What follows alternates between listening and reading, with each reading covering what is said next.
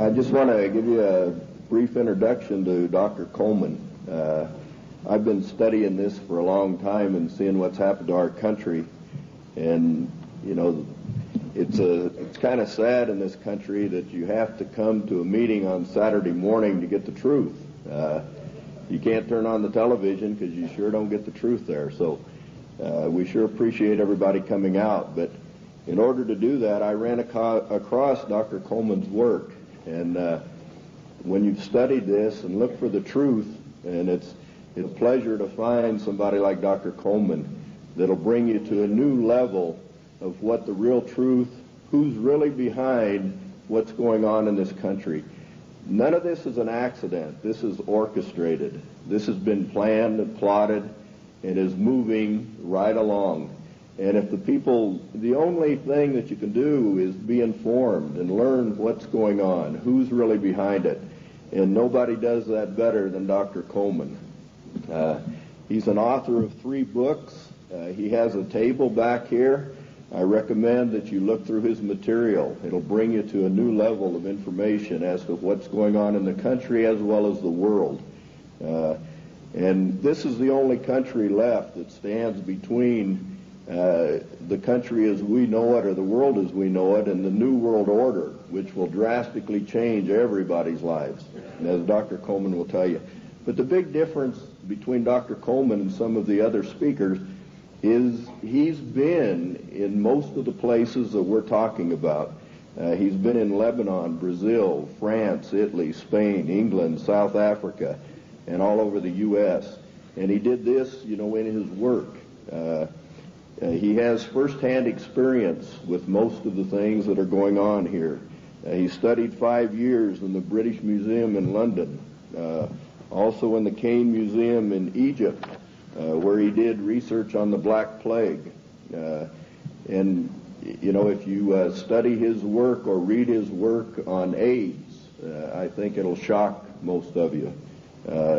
In his investigation, you know, through the congressional records. And the congressional records is where most information is in this country. And he would feel very comfortable, you know, in debating the Supreme Court justice on the Constitution at any time, because our Constitution is basically being walked all over at this time. But at this time, I'd like to bring on Dr. Coleman, and let's give a big hand to him, and we appreciate him.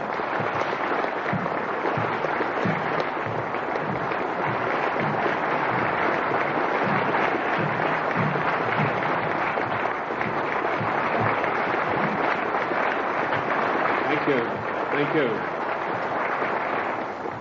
Ladies and gentlemen, thank you for that great welcome. It's indeed a great pleasure for me to be among you here this morning. Looking at all these big fellows around the place, I feel a little small in stature, but I would remind you what Wellington told the German General Blücher at Waterloo when he rode up to inspect Wellington's troops. He saw the Scotch and the Irish guards on the hillside. He rode through them and he turned to Wellington and said, "They're rather small, aren't they?" And Wellington said, "Yes, but they don't run away."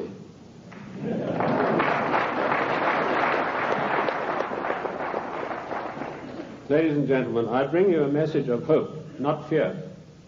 A message that I hope will galvanize us all into much needed action. The problem is quite simple. Anarchy and chaos prevails in Washington, D.C. because the federal government has seized powers to which it is not entitled to and is passing masses of laws that are 100% unconstitutional. And when you get men setting themselves up as greater than the Constitution of the United States, you get anarchy and eventually tyranny. Now, I'm paranoid.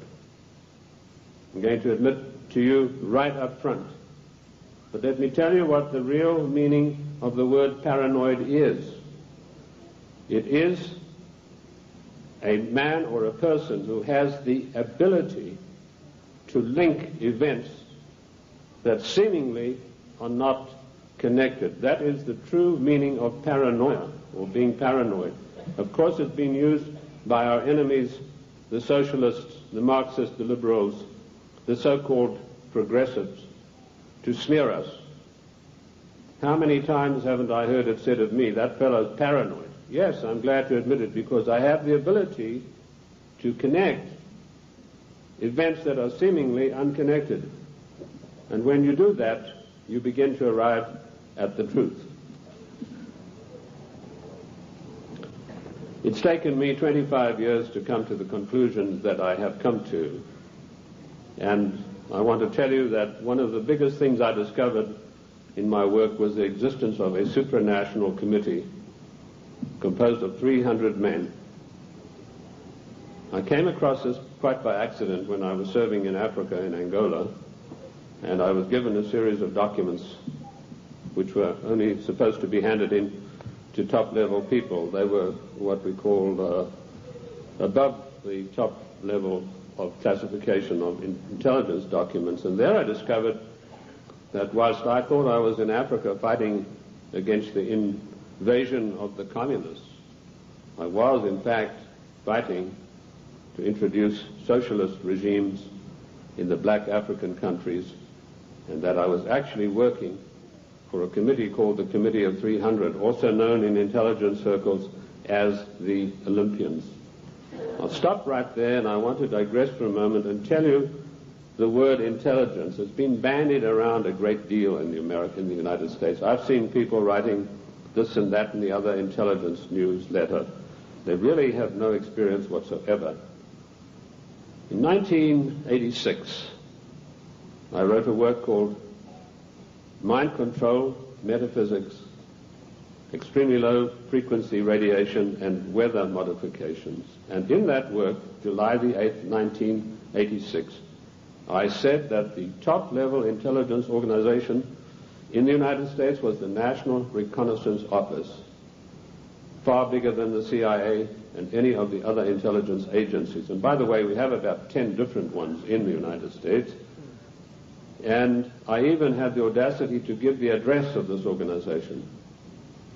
3 weeks ago, Mr. Sam Donaldson, the gentleman who wears that beautiful toupee so effectively,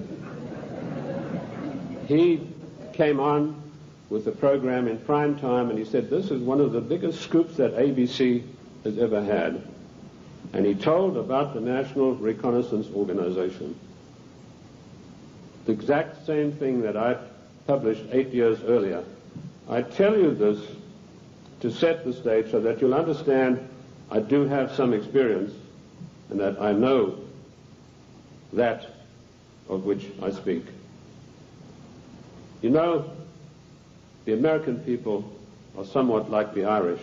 I'm sure you've heard the story of the Irishman who got shipwrecked, and after many days he was washed up on an island, and as he staggered along the beach, some people came out of the trees waving spears, and he said to them, is there a government here? And they said, yes. He said, well, then I'm against it. Liberty is based on individual freedom. We are individual people. We are not the mass, so disdainfully referred to by Karl Marx and the socialist writers. We objected to a tax of a penny a pound on tea when King George of the Venetian Party of the North, now that's probably the first time you've heard that expression. It took me 5 years of digging in the British Museum in London, which I consider to be the finest repository of knowledge in the world, to come up with that name. That was what the party of King George was called, and we'll come to the reason for that. But our colonists said, we're not going to pay this penny a pound on tea. Today, we are being driven on our knees by a tyrannical government which is imposing all sorts of taxes upon us, and worse than that, trammeling on and tramping on the Constitution of the United States of America, which is the second greatest document in the world next to the Bible. And if we could rebel against the mighty powers of King George III, the most potent force in the world at that time. Then, ladies and gentlemen, it is time that we rebelled against a federal government that is trammeling the Constitution underfoot every day of the week.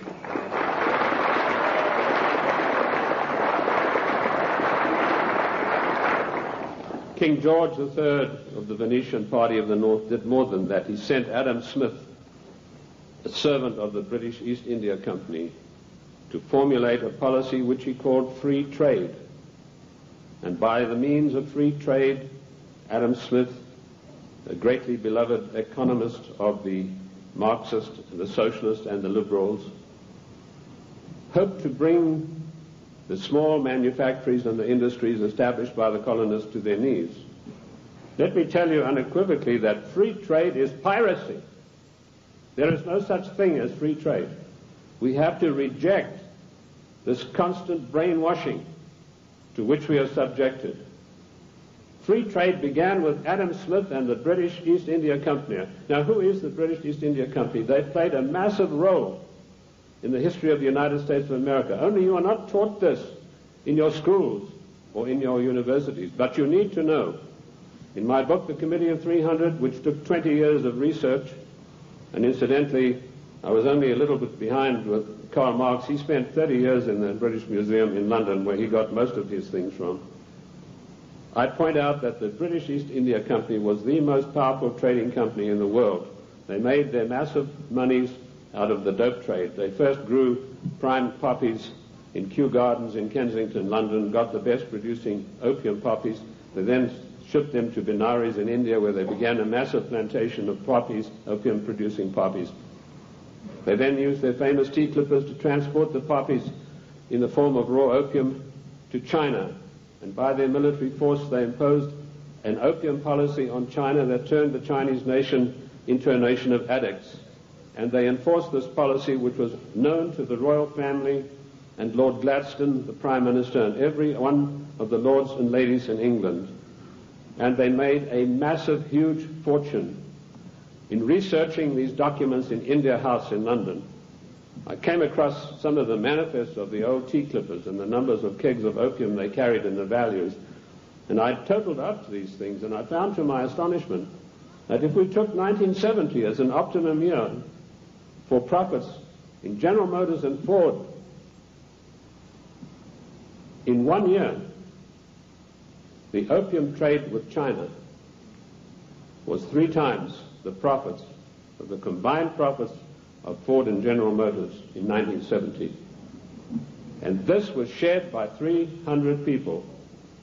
That was the committee that ran the British East India Company. They all had equal voting rights.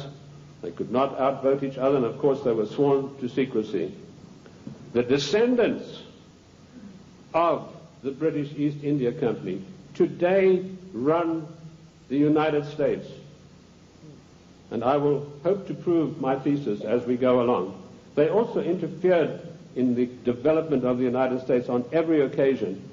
They armed the Indians, they armed the people against the settlers who were pushing west. They ran the Hudson's Bay Company. They also ran so-called mission stations in China and got these missionaries, who were really not missionaries at all, to push opium on the Chinese. And I remember a conversation with the late Gamal Abdel Nasser of Egypt, Prime Minister of Egypt, President of Egypt, and Mohammed Eichel, one of the top journalists, with Chow En-lai. And Chow En-lai told him, he said, you know, the Americans and the British made China a nation of opium addicts, and now with the Vietnam War, it's our turn. We are going to make the Americans a nation of opium addicts. So you can see the influence, the evil, baleful influence of the British East India Company upon the great nation of the United States of America. They were the ones who financed the war. They put up the money for the British troops to buy the Hessian mercenaries and to fight the colonists.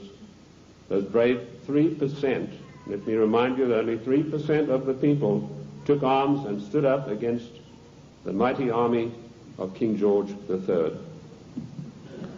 We are 3% here this morning, but that's enough for us to withstand the mighty force of the federal government of the United States of America.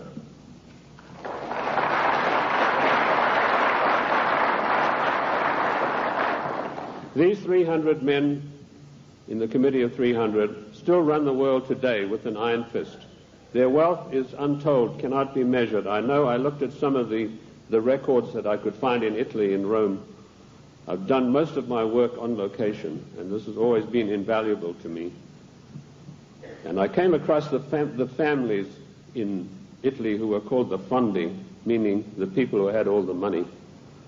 They were all members of the Committee of 300, the Lucatis, the Recanatis, the Volpi du Miseratis. These people are so wealthy that they would make David Rockefeller look like a piker.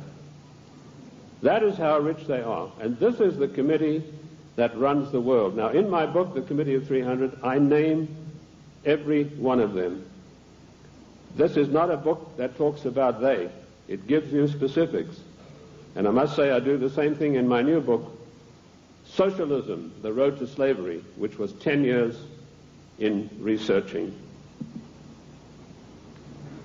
On July the 4th, 1789, George Washington told the Congress, it is necessary for us to impose tariffs to protect the manufactories of our colonies. That was the first trade barrier. Now, let us dispose for once and for all with the words that have been implanted on our minds, like isolationist, and you are for restricted trade, and you are against global trade. The United States of America did not grow great on global trade. The United States of America grew great on the hard labor of the people who lived in those days and the wise protection barriers put up by President George Washington, because immediately after the war they tried, the British, to try to down the United States through so-called free trade, which is nothing but piracy. Free trade, ladies and gentlemen, is a one-way street which allows other countries to dump their products on our markets to the detriment of our own people. That's what free trade is. It's strictly a one-way street. The trade barriers were increased by Lincoln, Garfield, and McKinley, and all three presidents paid with their lives for that policy. Disraeli was particularly incensed with Lincoln. Disraeli was the British Prime Minister at the time, and he ordered British MI6 to assassinate Lincoln, which is what they did, the same way as British MI6 publicly executed President John F. Kennedy at a later time. Our founding fathers and our presidents saw the value of trade barriers. They realized that we, if we wanted to progress, were not to be the dumping ground of the world. And I'm going to leave that subject for now and return to it later. The format that I want to use this morning is the type of questions that are most often asked of me. I've spoken to hundreds of thousands of people across the United States and worldwide, and I've been on many, many radio shows, and these type of questions, we note them, and this is what comes up most of all.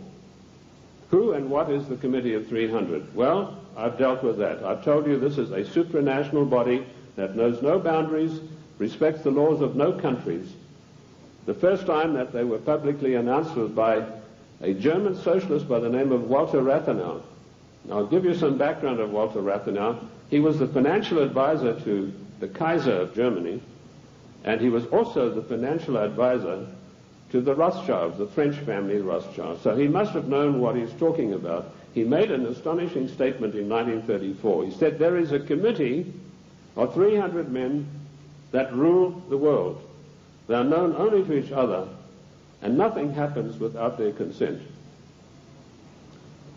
When former head of state Mikhail Gorbachev visited the United States a few years ago, flanked by George Bush and Quayle, he opened his Gorbachev Foundation in the United States.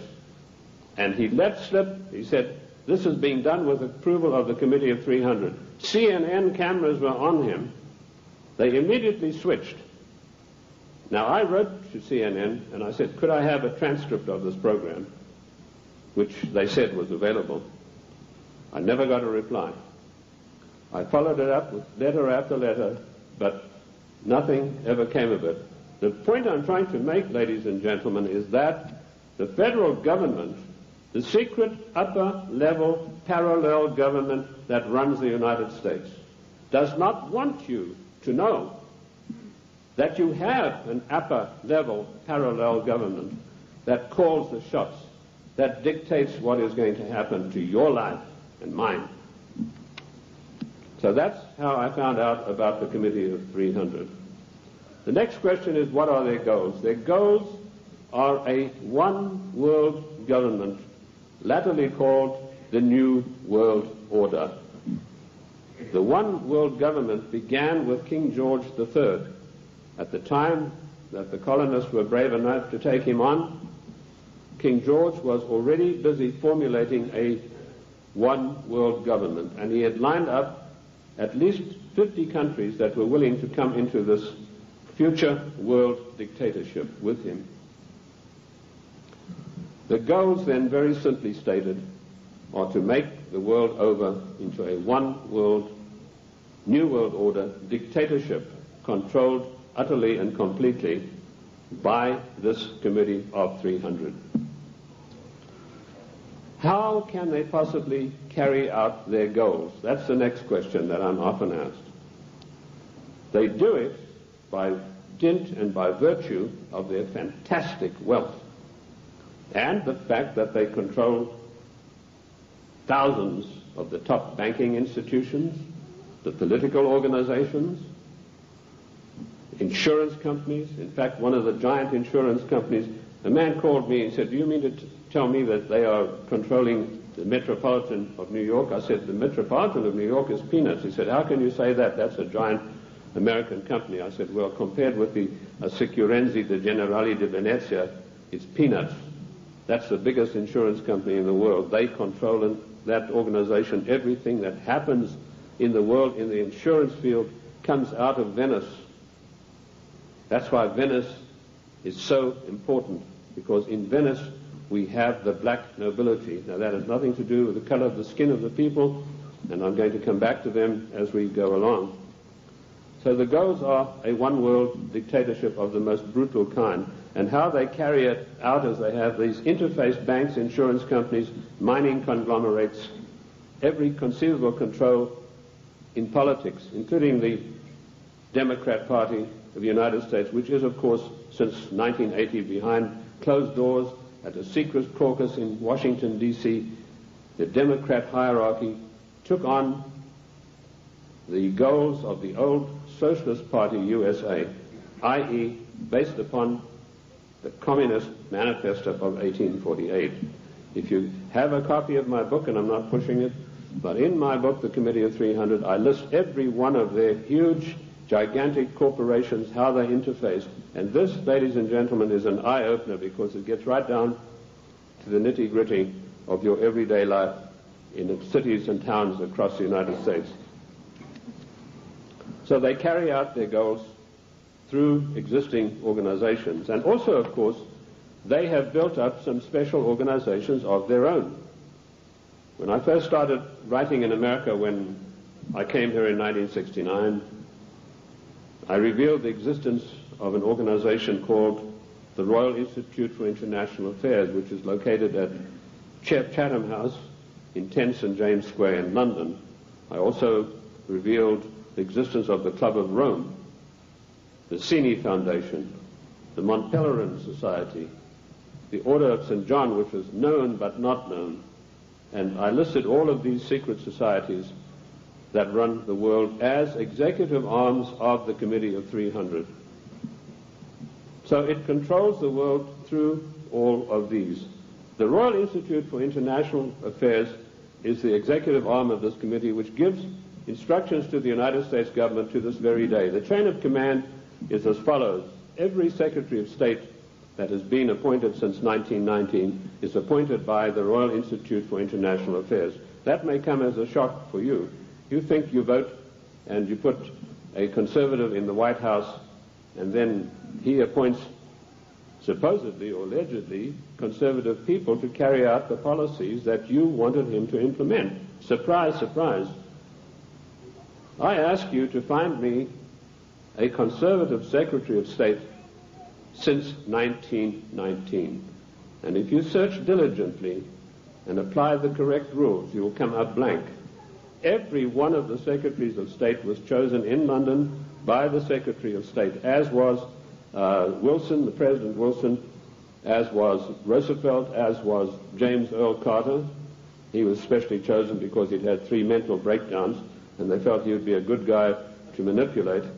Oh, I'm talking facts. I'll tell you the story of that. In my World in Review news magazine, I wrote that, James, I'm digressing a bit here, but it's necessary to do that now and then. It's not a sign of a bad speaker, although I don't put any laurels around my own neck. But James Earl Carter was not a known entity in the American scene.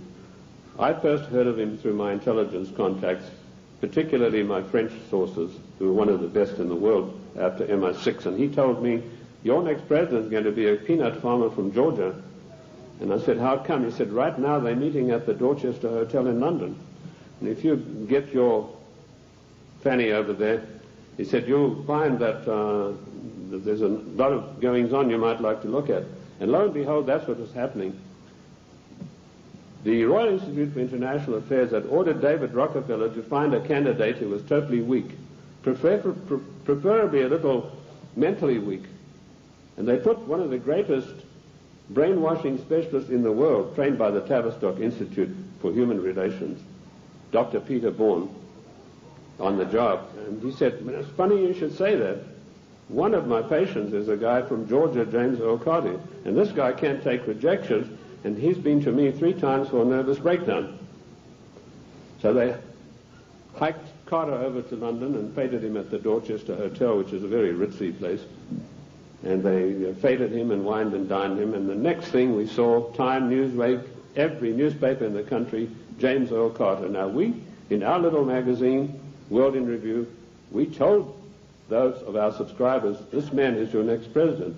We also did exactly the same thing with William Jefferson Clinton, because we had the story of the Club of Rome. We knew who Agnelli was. We knew that Agnelli had had a huge love affair with Mrs. Pamela Harriman, and that Mrs. Pamela Harriman was the doyen of the Democrat Party, and Mrs. Harriman had been given the task of finding the next president of the United States, a socialist.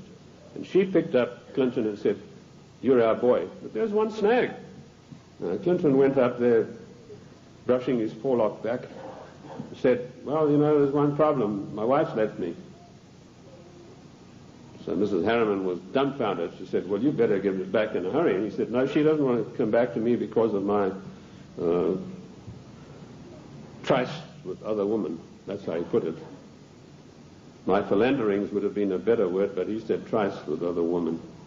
So Mrs. Harriman sent for Mrs. Clinton, and she duly came to New York, and she sat her down and said, look, if you want to be the first lady of America with all the attendant prestige and power, you better forget about your husband's philanderings and get right back to him. And that is precisely what happened. And when I heard that had happened, I knew this guy was the next president. And we wrote that in our news magazine. And sure enough, a year later, here came marching into the scene William Jefferson Clinton. So the RIA, the Royal Institute for International Affairs, does control everything that happens in the United States. They give their orders to the Morgan Guarantee and Trust Bank on Wall Street. And the chief executive officer of that organization is Dennis Weatherstone. And he duly relays the orders over to the Secretary of State, whoever that happens to be. And he then relays the orders to the President. There was one exception to this, and that was during the illegal, 100% unconstitutional Gulf War. Now, I'm going to use a word, and I apologize to the ladies for this, but I need to tell you this graphically to illustrate the power that the Royal Institute for International Affairs exercises over the affairs of the United States of America. when George Bush was hesitating and didn't know whether he should get into the Gulf or not,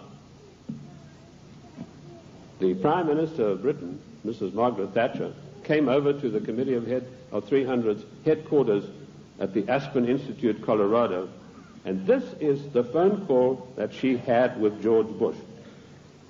She said, "George, this is Margaret. Apologies to you, ladies president. Get your ass up here. I've got some orders for you about the Gulf War." And Bush went scurrying up there like a little messenger boy, and the next thing we know, there was this massive outpouring of propaganda to start a war against the nation of Iran, a nation that had never done this country one iota of harm. I use those illustrations in order to give you the extent of the control that is exercised by this Committee of 300.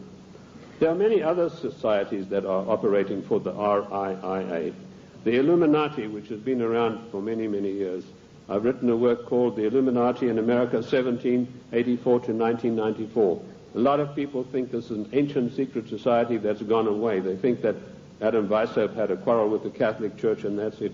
Don't you believe it? 13 of the top families in the United States are in the Illuminati today, and they have a big say on everything that happens politically in this country. Then we have the Society of Cincinnati, which I don't think many of you will have heard about.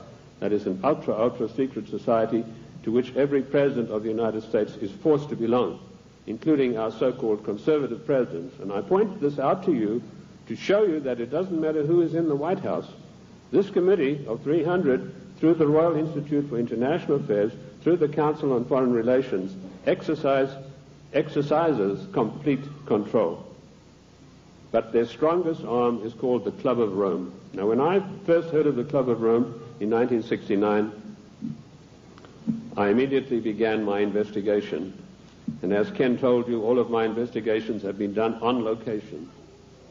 Every one of them. The Club of Rome is one of the most insidious, baneful organizations in existence today, which has done intolerable, immeasurable harm to the United States of America. This Committee of 300 told a man called Aurelio Pecci to form this Club of Rome with the main object of bringing down the industries and the agricultural development of the United States. He immediately wrote a paper in which he said there are too many people on the earth and that the United States, with its industrial development, its agricultural development, is responsible for this curse of overpopulation. And he picked up the documentation for his work from Lord Bertrand Russell, a senior statesman of the Committee of 300. And Lord Bertrand Russell had written a work called The Impact of Science on Society. And if you can ever secure a copy of that book, which I doubt you'll be able to get, you will see in there that he said the world is grossly overpopulated and we have to get rid of at least half of the world's population, and it doesn't matter how we do it. So the Club of Rome was instituted and organized to start an attack on the world's population using the United States as the whipping boy. And they came up with a paper called the Zero Growth Post-Industrial Plan for Industry and Agriculture for the United States of America. 3 days after that plan was accepted as official United States policy by James Earl Carter, I was able to, through my intelligence people, get a copy of this insidious document. Basically what it said was that the middle class in the United States of America had to be destroyed because in the coming push to a world order, the middle class would be the stumbling block because history had shown that the peasant class in ancient days, when they had revolted, were just easily crushed. There was no resistance. But now had grown a new super class of people in the United States called the middle class, who had long-term employment, who had job security, who were well paid, who could afford to buy the products that were made by the United States and didn't need to buy products from China or anywhere else. And the Club of Rome post-industrial zero-growth paper said this has got to stop. We have to bring down the middle class of the United States. And the way that we will do this, the way that we will accomplish this task, is by crushing their industries. In 1980, based on this report, I wrote a small work, a booklet, called The Death of the United States Steel Industry. And in that I told of a French aristocrat by the name of Etienne Davignon, and I'm sure there's not a single steel worker in America out of a job who's ever heard of this man's name. But they put this aristocrat onto the job of destroying first the steel industry. In my book in 1980, I said that by 1985 we would have silent blast furnaces. The rolling mills would be stopped. There would be no more shipbuilding. We'd have thousands of skilled workers who'd pass the skills of their trade down for generations, who were forever dispossessed of their jobs. If you go to the northeast United States today, ladies and gentlemen, and I've just been up in Cleveland where I had a very good radio address I gave there, you will find that what I said in 1980 has unhappily come to pass. In 1970, the United States had 5,000 ships built by good United States know-how, using good United States steel. 5,000 ships sailing the high seas. Last year, we had exactly 270 such ships, and at least 50,000 steel workers permanently out of a job, jobs that will never come back. What happened?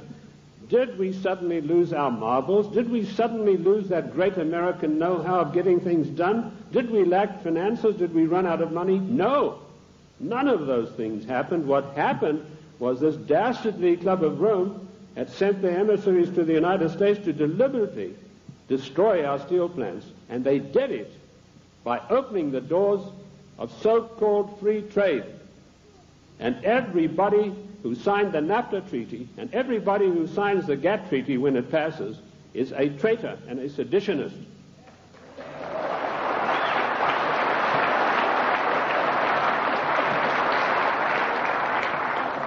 Our mighty steel industry is destroyed. Our shipyards are silent. Our skilled workers are permanently without a job. And if you don't believe me, get the report of the Club of Rome. You know, when I came out in 1969 with my report on the Club of Rome, nobody had ever heard of it. And people, when they got it, said, "Oh, this guy's paranoid. There's no such organization. It's probably something to do with the Catholic Church." Well, surprise, surprise, 25 years later, last year, the Club of Rome celebrated its anniversary, and Alexander King, its chairman, stated, "The American people henceforth must get used to the idea that they will never, ever again in their lifetime have full employment." What a scandalous thing that our government is fully cooperating with this organization built up by the Royal Institute for International Affairs to destroy the middle class of the United States and to add to the policies of global genocide. And that brings me to the next question. What is the Global 2000? Once again, when I heard about this policy, it was 3 days after it had been accepted by the United States government as its official policy. And the Global 2000 was a blueprint for mass genocide produced by the Club of Rome. Basically, what the Global 2000 calls for is the destruction of half of the world's population by the year 2050. Hence the title 2000. They built a case based on Bertrand Russell and H.G. Wells' findings that the world was going to be overpopulated, would be a terrible place to live in. That was picked up by a fellow called Robert Strange McNamara, and a stranger individual you're not likely to meet in this world. And this Miller had a conference of all the leading bankers about 12 years ago, and he said the biggest menace facing the world today is the American middle class and overpopulation. He linked the two together. And he said, by the year 2050, this is the state of the world. All of these unfed, unwashed people, no jobs. He said, do we want to live in a world like that? So the Global 2000 was a genocidal plan to take care of the people of the United States who don't have any jobs and who, like Alexander King said, are never going to get their jobs back, and the masses of people in other nations. That is why we had the sudden appearance of AIDS. When I was in the service, I was told there's a CAB experiment, that's chemical and bacteriological warfare experiment, going on in Sierra Leone, in Africa. That's a remote corner of Africa, West Africa, just above Liberia. If you look at your map, your atlas, and you'll see where it's located. Why Liberia? Extremely hard country to get to. You have to fly from London. That's the only way you can get there. You land on an island, and then you've got to take a ferry across to the mainland. And, of course, all people taking the ferry are heavily scrutinized. And I managed to work my way. I was told the Americans were doing the CAB experiment. I managed to work my way to within striking distance of a small mission station. And what I discovered was that these blacks were coming in from the bush to this mission station with broken arms or an ulcer on the leg or something like that. And they were ostensibly being treated there, but they were dead by the evening. What was actually going on was that a laboratory had been set up using Lassa fever virus. Now, at that time, Lassa fever was one of 4 viruses that could jump the human-animal barrier. And it was a deadly virus. They were trying to create a virus that could be mass-produced and it could be sent out through the World Health Organization to get rid of millions of people in the world. But the Lassa fever virus proved uncontrollable. It killed 3 scientists who were working there. So the orders came from Washington, burn the place to the ground, and that's exactly what they did within a radius of 100 miles. They bottled up some of these viruses they'd been experimenting with and took them back to the Centers for Disease Control in Atlanta. There they began again, but again they escaped and killed 3 more scientists. So they incinerated the whole laboratory, sealed it off and incinerated. The same experiments are now going on in Harvard University right now. But they're not using the Lassa fever virus. That has proved to be too tough for them to handle. Instead, the United States government gave millions of dollars to the United States military chemical and bacteriological warfare establishment at Fort Detrick, and they began experimenting with the AIDS virus. I knew about the AIDS 3 years before the word ever came out in the world, in the United States particularly, because of my field work in Sierra Leone. The British government used their Porton Down CAB facility. It's easier to get into the Bank of England vaults than to get into Porton Down. All the deadliest viruses in the world are being crafted there, in pursuance of the goal, the Global 2000, to decimate the world. Shortly after this experiment had finished at Fort Detrick, the World Health Organization started a massive vaccination campaign. They said, for once and for all, we're going to wipe out the scourge of smallpox. They chose Africa and Brazil, launched a massive vaccination campaign. Immediately, AIDS began to appear. Thousands and thousands of people began dying of the strange new virus, which the World Health Organization then said had come from the bite of a green monkey. They forgot to tell you the green monkey's been there for centuries, and he'd been biting people, if he ever did, for centuries, but no disease of that nature had ever occurred. The World Health Organization deliberately took this virus, which was crafted from a series of animal viruses, including Mediavirus sheep, which destroys the brain, which is why you find AIDS patients get dementia probably first before any of the other AIDS-related complex diseases appear. And they began vaccinating innocent people on a massive scale, and they began dying like flies. Why Africa and why Brazil? Because those 2 countries had the biggest black population in the world. And I want to tell the black people of the United States of America, do not trust the Democrat Party. Do not trust government. Do not believe that government is your friend. To you, to them you are dispensable, the same way as we are. Millions of people died. I went through Uganda on an inspection tour, and I saw whole areas decimated where previously there had been small towns and villages. There was not a living soul in sight. And that is going on today. The AIDS epidemic is completely out of hand. It swept the world. It's been swept under the carpet in the United States of America. We were told that this is a disease which is passed by homosexuals. True enough, but that's not the primary cause of it. This is a crafted virus that was spread throughout the world to decimate the population. Coming behind them, and we reported this about 2 years ago in our World in Review news magazine, is the Vibro 19 cholera virus, a deadly killer. You get this cholera in the morning.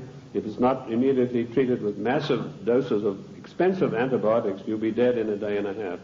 This epidemic swept India, carrying away millions of people. I don't know if you've heard of it in the press. I doubt it. Behind that is a deadly strain of malaria, and some of our forces in Somalia contracted this disease. A strain of malaria which acts almost like the HIV virus. It attacks the human immune system. And behind that, the Black Plague. Now, you've had some experience with Black Plague recently. Experiments were conducted in this area and in California with the Black Plague, distributing them, these plague viruses, to definitive areas by means of enfolded scalar waves using extremely low-frequency radiation, which was a warfare technique developed in 1934 by the great Soviet virologist V.A. Gertchev. This is not Buck Rogers stuff, ladies and gentlemen. This is today's deadly truth. So some of the Indian reservations were targeted, and all of a sudden they began dying of Black Plague. And then we were told, well, the harvest mouse droppings are responsible. Well, the harvest mouse has been doing his droppings for centuries, but none of them got the Black Plague before that. But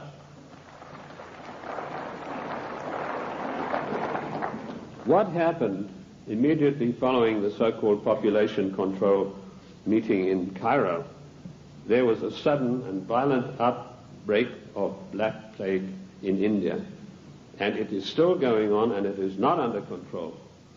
This is all part of the Global 2000 mass genocide plan. I know something about the Black Plague because in my research in the British Museum I discovered that the black Venetian nobility had none of their families or members had ever got the Black Plague.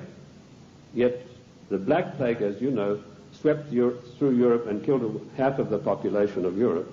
But none of their families ever got it. So I began seeking for the answers, and I found them in the Cairo Museum.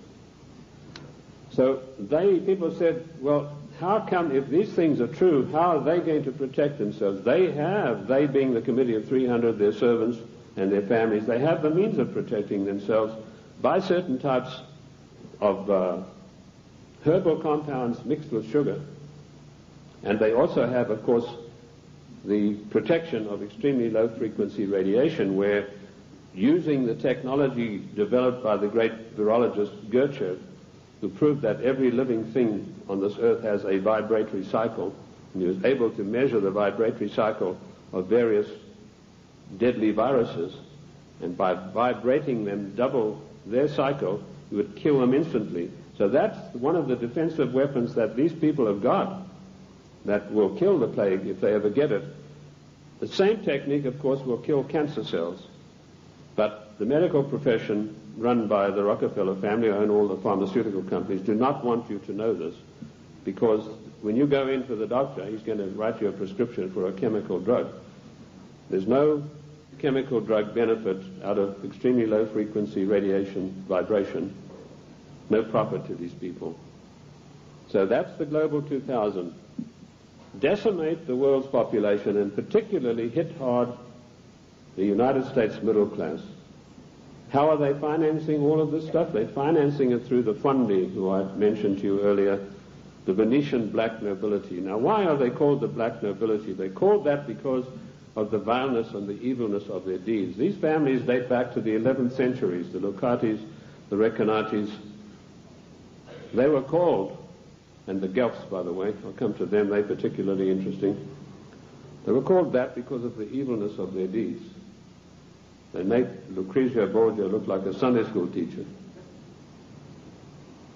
They had so much money, which is the outcome of the drug trade, the years of investing, the years of gaining control of every mining, mineral, gold, oil, natural resource of the world, that they can afford to finance these things. So the black nobility are the ancient aristocrats of Venice and Genoa, and they called that because of the nature of their deeds. The black Guelphs were one of the worst of them.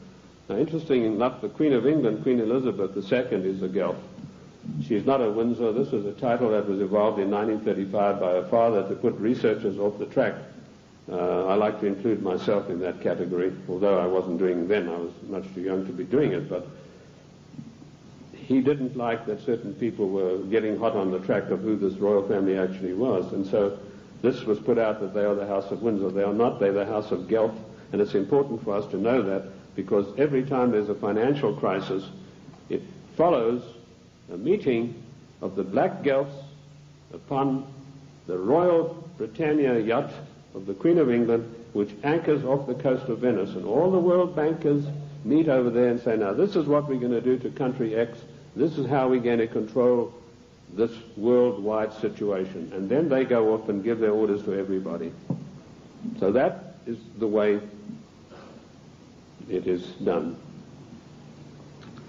I told you earlier that they controlled the United States. Even in the days of President Lincoln, they had him assassinated on the orders of Disraeli, and they then, of course, in later years, were able to elect one of the worst socialists we've ever had the misfortune to suffer under, Woodrow Wilson. Wilson was elected by a ploy. Of course, they got Teddy Roosevelt and the Bull Moose Party running as a supposedly third candidate to siphon votes off so that Wilson could be elected as a socialist president. Now, our eyes have been fixed on Moscow. We've been led down the garden path, ladies and gentlemen. All of the time we've been looking at Moscow, and we've been told what demons they are in Moscow. Rightly so.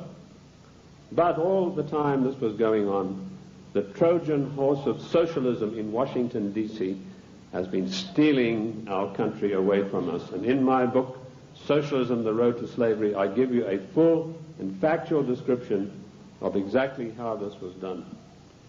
In 1898, the Fabian Society, a socialist organization, sent Ramsay MacDonald, Prime Minister of England, to the United States to spy out the land. He came back and he said, there are two things in the way. You have a very strong middle class, and you have the Constitution of the United States, both of which have got to be destroyed before we can socialize America. The first step they took was getting a socialist president in office in the form of Woodrow Wilson. Woodrow Wilson was controlled out of England by Sir William Wiseman, head of the North American desk of MI6. Now, in case you don't know MI6, it is the most powerful and the oldest of all intelligence agencies in the world. They taught the CIA. They taught the Vatican intelligence. They taught the French intelligence. They taught the Mossad. They taught the Cheka. Captain Hill of MI6 went out and set up the Mossad. And Captain Hill went to Russia and helped the Bolsheviks set up their single-cell apparatus. Sir William Wiseman was the controller of Wilson through Colonel House. Now, who is Colonel House? He was an unknown person who emerged out of Texas. His father served the Rothschilds during the Civil War, and he emerged out of the war as the only person in Texas who'd made any money.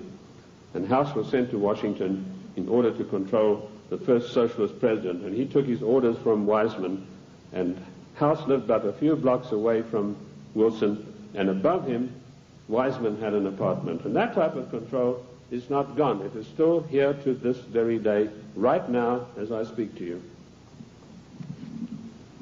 Other questions? Give us some examples of what you're talking. How do we know that what you're saying is true? I'll refer you to the great soldier son of the United States of America, General Douglas MacArthur, a great patriot, a great warrior, a great Christian. When Douglas MacArthur was in Korea, he and General Stratemeyer of the Air Force devised a plan that would have put China out of action for the next 50 years. He submitted this plan to Washington, an arch-socialist, one of the most vilest creatures who ever walked this earth, by the name of Dean Rusk, immediately summoned the President of the United States to a meeting in Blair House. And he said, "Mr. President, we have seen the plan submitted by General Douglas MacArthur, and there's no way in the world that you can allow him to implement this plan." And Truman said, "Why not?" He said, "You know very well that anything that relates to China has to be cleared by the Royal Institute for International Affairs first." And he said, "They don't want you to do this." And MacArthur was not allowed to carry out his plan. And 50,000 sons, beautiful Americans, were slaughtered on the battlefields of Korea needlessly because of orders from the Royal Institute for International Affairs. And that same institute is controlling President William Jefferson Clinton to this day. MacArthur was eventually bowler-hatted on the orders of the British government. I mentioned earlier the death of John F. Kennedy. Given the methods that are well known in intelligence circles of how to get rid of bothersome people, it would have been a very simple matter to make it look as though Kennedy had died of a heart attack or some other natural cause. Instead of that, in order to warn every president that would follow in his wake, every powerful person in this country in the know, you do not kick over the traces. You obey us, or you will see what will happen to you. Kennedy was publicly and brutally executed in a plan carried out by British MI6 under the control of Sir William Stevenson and his lieutenant, a Canadian citizen by the name of Major Louis Mortimer Bloomfield. Now, you won't get that in any of the accounts of the Kennedy assassination. You'll find it in my book, The Committee of 300. You'll also find it in my monographs about the Kennedy assassination. Who are these people? Sir William Stevenson ran American intelligence throughout the Second World War out of the RCA building in New York. His second in command, a Canadian citizen, Major Louis Mortimer Bloomfield, ran Division 5 of the FBI counterintelligence. You want examples of how Britain controls this country? I have given you them. I've also told you that every Secretary of State since 1919 is selected by the Royal Institute for International Affairs on the orders of the Committee of 300. Why is this? We go to these conventions and there's all the hoopla in the world. The balloons are flying, the straw boaters are in the air. Bush has been elected conservative president. Reagan has been elected. What happens in reality?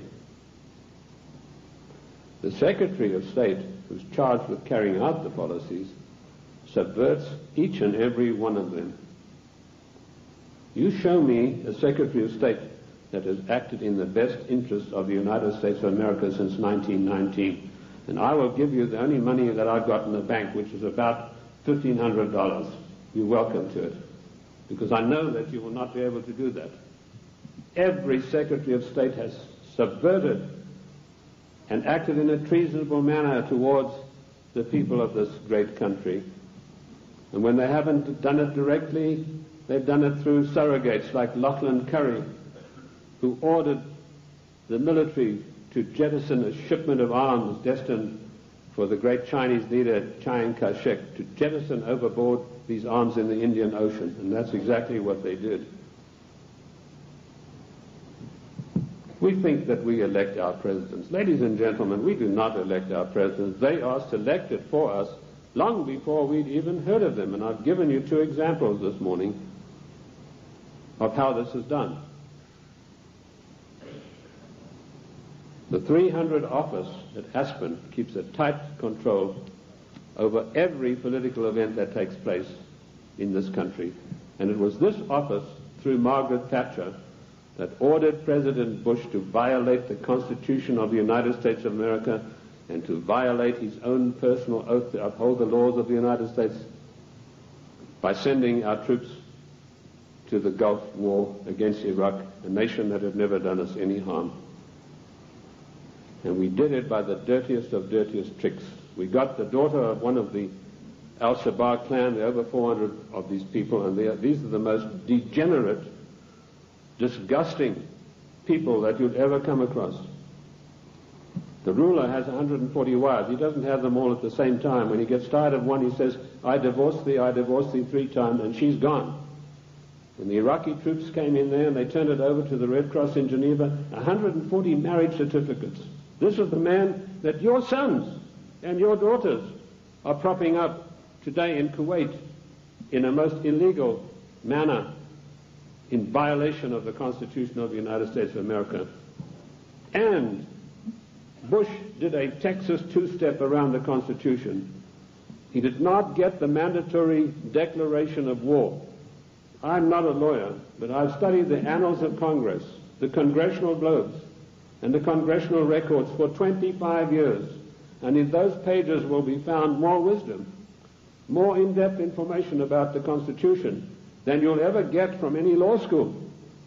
Anyway, most of the law schools have professors far to the left of Marx, and they don't know anything much about the Constitution. I talked to a few people, one lawyer in Congress, I said, what do you know about the Constitution? Well, I got 1 semester of law when I was at law school, and in that was something about the Constitution. Our Constitution is not even taught in the United States school system. Isn't that an utter shame and a resounding disgrace? Bush said the troops...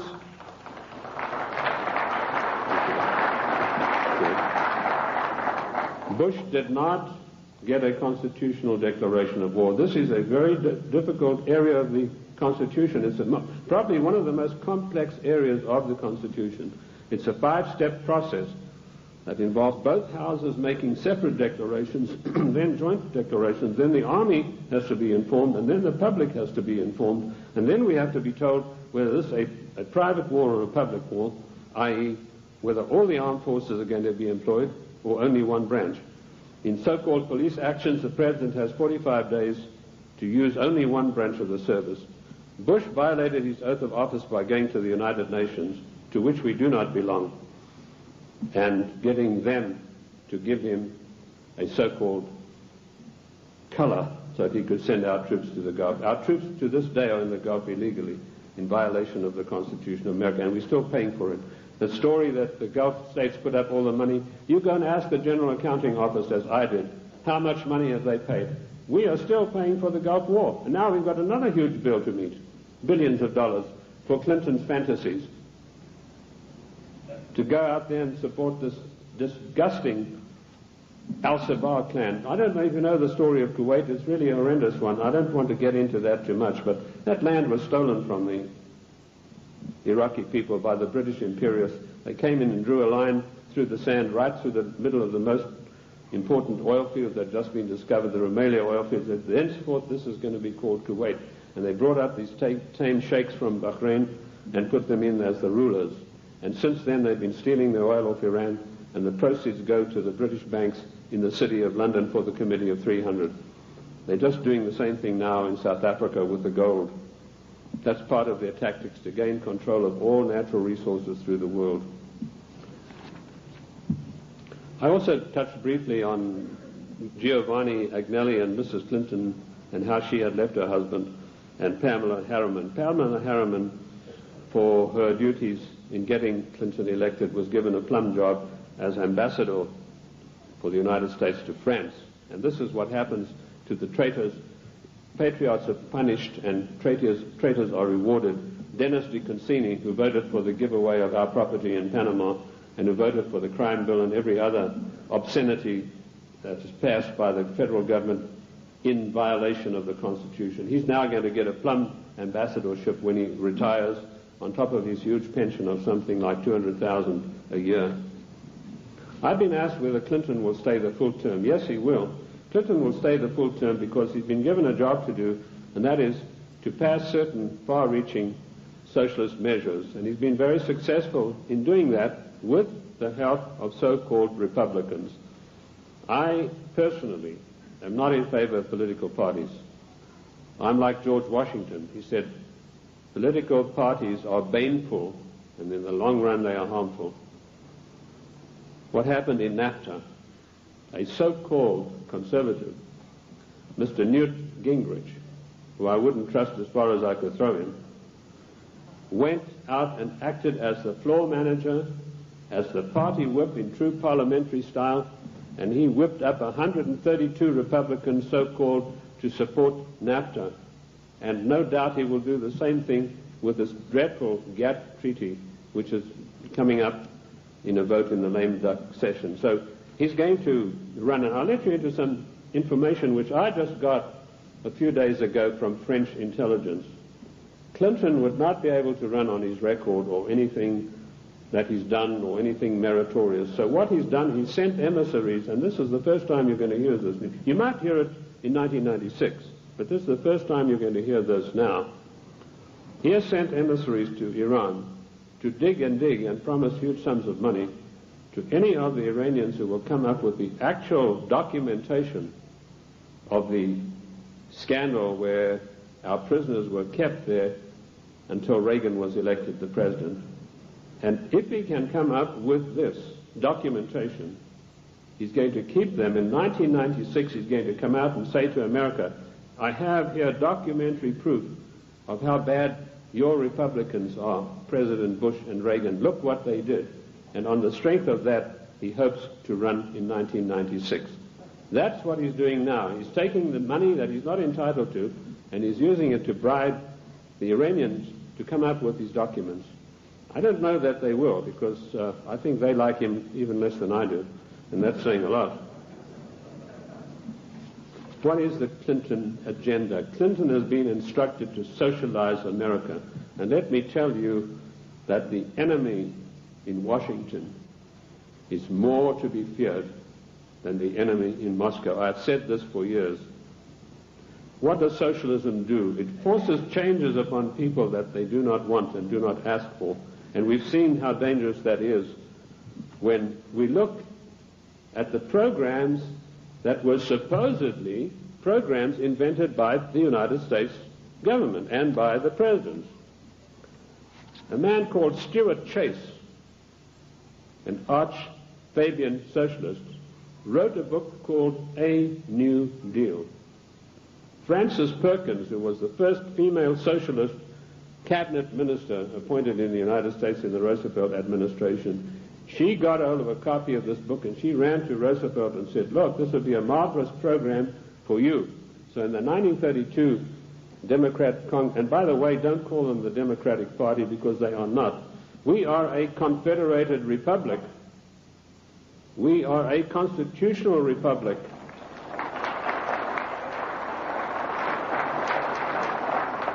In a confederated constitutional republic, you cannot have a Democratic Party. You can have a Democrat Party, and that's what we should start calling them. But she ran up, and Roosevelt was so enamored with this deal that in 1932 they hastily changed their platform, and he came out and announced his New Deal, which is a verbatim, word-for-word program taken from Stuart Chase's book, Socialism, A New Deal. Then when Kennedy came along, he adopted as a wonderful new program called The New Frontier. That just happened to be a book written by Henry Wallace, another Fabian socialist writer. Word for word, The New Frontier was co-opted as Kennedy's program. Then when Johnson came along,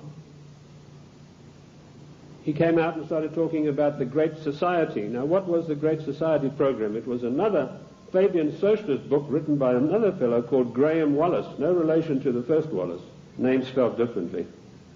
So here we have three presidents of the United States following an outright course of socializing the United States of America. And of course, every president, including Reagan and Bush, has continued along those lines. And what do we have? Our Social Security. That was called the Beveridge Plan. In 1942, when Britain had its back to the wall, was losing hands down to the German armies in France, they needed something to buck up the population. So Sir William Beveridge came along with this plan. He said, we're going to abolish poverty in Great Britain. and they've started this beverage plan, which is the basis of our socialist social security plan. Note, I said socialist social security plan. That's how we got it. It was co-opted directly from the beverage plan, very eagerly embraced by Roosevelt. Socialism is a failure. Lenin was once asked, what is socialism? And he said, socialism, he said, no, he was, sorry, I got the story wrong. He was asked, what is communism? And he said, communism is socialism in a hurry. And we have creeping socialism in this country today, which has nowhere to go but to communism. In the New World Order, one world government. That is the direction that William Jefferson Clinton is pushing this country as hard as he can go. And GATT is an integral part of that. The socialist policies of England failed miserably. They got the great Professor Harold Lasky of the London School of Economics. I once was asked to give a talk there, and it was me against 600 hostile left-wing students. And I had a pretty torrid time of it to start with, but in the end I did get a very good hearing from them. But that same Professor Lasky was sent to the United States to see how the Constitution could be got around. And he said, there's one good way we have to do it. We have to break down this provision that says there's no transfer of powers between the three branches. And we have that happening every day. We have Clinton calling himself the Commander-in-Chief, which he's not. I sent a fax to Colonel Oliver North the other day, in which I explained in detail what the Constitution has to say about the Commander-in-Chief. I hope he was able to use it. He said that Clinton is not the Commander-in-Chief, but he was saying it for the wrong reasons, for personal reasons. The Constitution is perfectly clear on this. It says that the President shall not be the Commander-in-Chief until such times as called into actual service by the Congress. And in my studies I came across this proviso that could only happen after a careful 5-step declaration of war mandated by the Constitution. And that is the sum and substance of the President's war-making powers. Unfortunately for us, during the time of the Civil War, Lincoln got the Congress to give him the power of habeas corpus, which is a privilege, by the way, not a right. And he was able to do things that were monstrous, which would never have been done. Why Clinton is telling everybody he's the Commander-in-Chief, it's not out of ignorance, as I pointed out to Colonel North in my facts. It's a deliberate, carefully crafted plan to get the people of the United States used to the idea that he is actually the Commander-in-Chief. And I tell you, he is not. The Constitution says he is not, and I can give you a chapter and verse. Because should there a time come when he wants to take some drastic kind of action, he can then get Congress controlled by the Democrats, even a lame duck Congress, to give him the power of suspension of habeas corpus, and can say, as Commander-in-Chief of the United States Armed Forces, I hereby order X, Y, Z to happen. It is a deadly danger, and we are fast asleep. I tried to alert Colonel North to exactly what's going on about the so-called Commander-in-Chief, and I only hope that he will put it to good use, because I do not have the same forum that he does. Anyway, socialism is a total failure. When it began to sink in England, they sent John Maynard Keynes, or Keynes. He said Keynes was a better word because it rhymed with brains, and this is the man who did in the economy of every Western country. And he came to the United States, and by his charm and good looks, he was a tall, well-spoken English gentleman, immaculately suited, connoisseur of wines and cheeses. And it was said of him that there was not a single lady who could resist his amorous advances. He was able to charm Roosevelt into giving the British government $3 billion to prop up their socialist programs. That wasn't enough. They then sent Harold Lasky and John Maynard Keynes for a second handout. This time they got $7 billion. And when Roosevelt was asked about this, he said, let's forget all of those silly little dollar signs. And the same thing is happening today in the field of foreign endeavor. We find a president giving away billions of dollars in foreign aid, which he is not entitled to do. I have searched the congressional records, the congressional globes, the annals of Congress, to find out if there is an empowerment for the federal government, our Congress, to dish out billions of dollars every year like a Santa Claus to foreign nations. And I could not find it anywhere. And where the Constitution is silent on a provision, it means it is a prohibition of that provision. What I did find was that when President Monroe was trying to get us involved in Latin America, he tried to get some money sent down there. And the Congress stood on its hind legs and said, this is a matter that's out of your purview. This is a matter for the Congress, and we deny you foreign aid because it's not constitutional. And that is what set Monroe at variance with the Congress. If you know his history, he spent his entire life fighting the Congress over that issue. Nothing has changed. The Constitution of the United States is immutable. I violently disagree with Justice Ginsburg, who says the Constitution is flexible. The Constitution is not flexible. Our founding fathers meant it to be an immutable document that would stand the test of the ages of time and foil people like William Jefferson Clinton and Roosevelt and every other dictator that is going to follow, unless we stand up and take back our states' rights.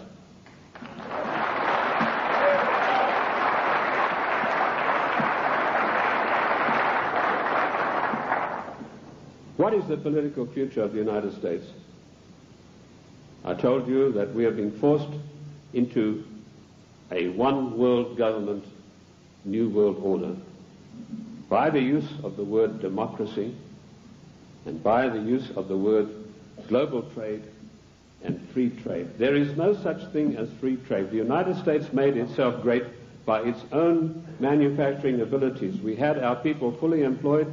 We had our people who could buy all the products that we made. We did not need global trade. If people wanted the privilege of selling on our markets, they had to pay customs tariffs. And did you know that up to 1913, all the money that it took to run the United States came from customs tariffs? We had no income tax. And in 1913, we had a surplus of $5 billion after all our bills were paid. Now comes Socialist Wilson, and the first thing he does, he calls for a joint session of Congress, and he said, we've got to stop this isolationist. Ladies and gentlemen, this word isolation is a smear word. It's intended to deceive you. We do not need global trade. We need full employment. We need our people back in full-paying jobs. We need our industries revitalized. We have today 40 million unemployed Americans, and Alexander King has stated the policy of the Club of Rome, followed slavishly by William Jefferson Clinton. Americans can forget about full employment in the future forever. 40 million, those are the real figures. We have 25 million people underemployed, people with great skills who are acting as doormen in hotels, flipping hamburgers, for God's sake. These people, and they talk, Mr. whatever his name is, Reich or whatever it is, he says, oh, the Clinton administration has created 2 million new jobs. Well, I don't like to pick on his size, but I think it's gone to his head, if you get the drift of my meaning. There's no 2 million jobs of any magnitude being created. He's talking about makeshift jobs. We have the biggest underpaid, underemployment class in the world today, and we have the middle class totally destroyed by the socialist administration, and Clinton is hand in glove with him and going along with him as fast as he can go. We have become the dumping ground for the world's products, and that has put our people out of jobs, reduced our standard of living, the object of the exercise being that one day we shall be no better than a third world country as far as our standard of living. Take the shoe industry. In 1950, only 4% of shoes sold in America were imported shoes. Every president that came along knocked down the tariffs against shoes, imported shoes. Today you have China, Taiwan, Malaysia. 84% of shoes sold in America come from those countries, which means a total unemployment in the shoe industry of this country of over 250,000 people. Isn't that a scandal and a disgrace? That we open our doors and allow these people who we subsidize with foreign aid to come back and dump their products and put our people out of work. In future, historians are going to say, this was the maddest nation on earth to allow this insidious war to be waged against them. And that's what it is, ladies and gentlemen. This is a war to the death for the United States of America. The only thing that is making it unrecognizable as a war, there are no big drums being beaten, there are no flags waving, but we are being insidiously destroyed in a trade war. And GATT is a coup de grace to kill off the American middle class for once and for all. And while in passing to GATT, did you know that one of the provisions, I've read the 26,000 pages of this GATT document, and I want to tell you, I don't believe a single one of our senators or our members of the House have read this document. One of the provisions that I found out is at birth, once GATT is in control, every child born in the United States will have to have an IRS number. Another thing that I found, the GATT financiers, and this is a massive bureaucracy, are going to come in and they are going to limit the type of dividends that you can earn on your investments from bonds. What happened? Immediately this news broke, the gnomes of the bond market took their money and they fled to Basel, Switzerland, and they put all their money in the Bank of International Settlements in gold, Swiss francs, and that's why you have the attack on the dollar going on today. This is a war to the death against the people of the United States. The Committee of 300 wants to reduce us through socialism into a nation no better than the third world countries. Look at this insidious GATT treaty. Do you know that the United States, the mighty United States, has one vote, the same as Kenya or Haiti? And we are going to pay 7/10 of the huge bill. And this organization is going to supplant the laws of this country. One of the provisions of the WTO is that their board will be able to go in and demand of individual states that they change their laws and take us to the courts if we don't do it. Where is the president who said he would uphold and protect the individual states and their rights to a republican form of government? This GATT treaty is one of the most insidious, unbelievable attacks on the United States that I've ever come across. Let me tell you that if the Russians were to drop a couple of nuclear bombs on Washington, and that might be such a bad thing, let me tell you that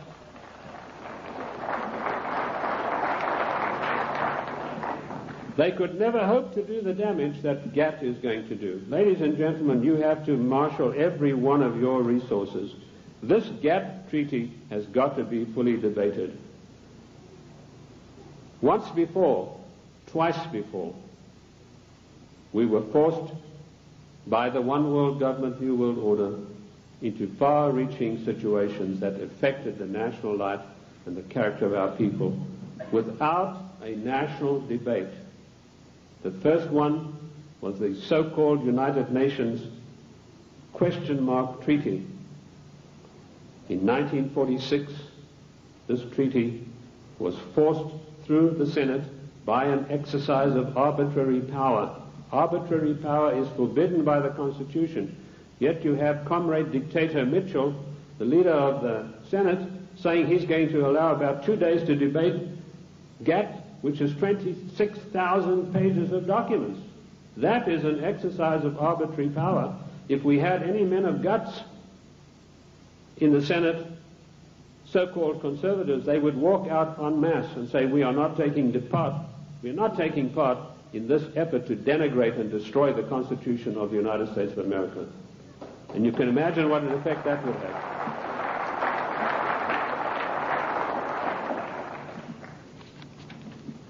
GATT will be allowed to be debated for 2 days, 26,000 pages, and some of the most insidious things that you've ever seen are in this document, and they all, every one of them, say GATT shall override all the laws of the United States. The President and our senators and our House members are supposed to uphold the law of the United States. If they sign GATT, they're guilty of sedition and treason. Period. That's it.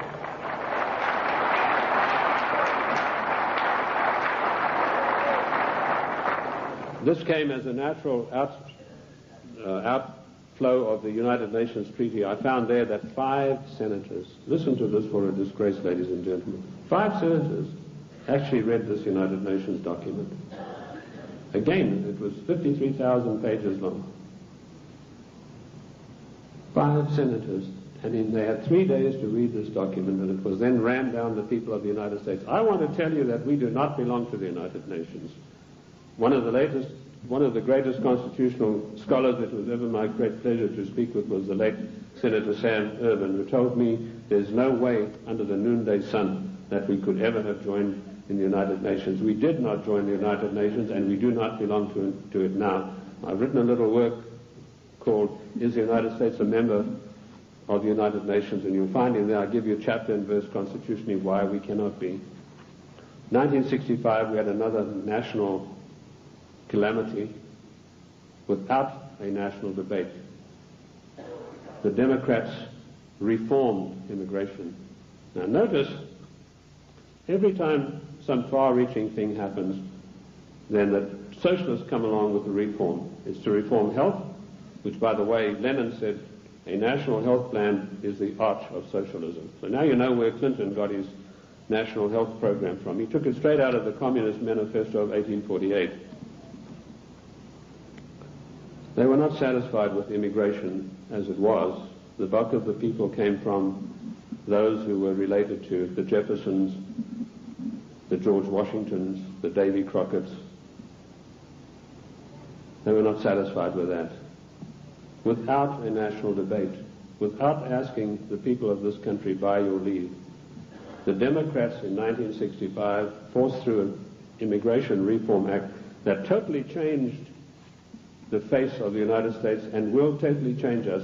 And one of the architects of that was the same Dean Rusk, the swine who stopped MacArthur from bombing the Chinese back to the Stone Age, and, of course, Nicholas Katzenbach. I want to give you some statistics. Now, people have accused me, they said, you are a racist. First of all, the word racist is a very modern smear word. If you look in the dictionaries in 1919 onwards, it did not exist. What they really mean to say is you are a racialist, i.e. a person who's proud of your race. I'm not saying this against any group, any nationality. I want to show you how the socialists, without our permission, without a national agenda, without a national debate, will change the face of the United States. In 1984, the people from traditional immigration stock made up 74% of the total population. By the year 2080, less than 100 years from now, we will make up 39.5% of the population. And it goes on. The Hispanics were 9.4 in 1980, they'll be 15.4. The Asians, 2.4, will be 13.3 of the population. In other words, the traditional Americans of the Davy Crockett, George Washington, the people Monroe said would make a real contribution to America, will be in the distinct minority. And this is thanks to the Democrat Party, who in 1965, without by your leave of the people, changed the rules. And now they've got us